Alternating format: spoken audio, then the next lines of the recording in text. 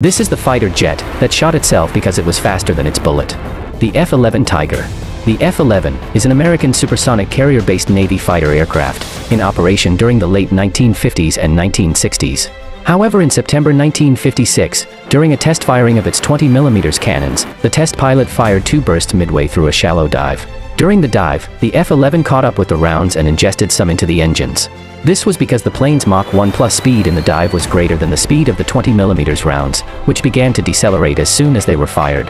A few seconds later, his canopy was broken and his engine letter shot down, forcing him to crash land the airplane.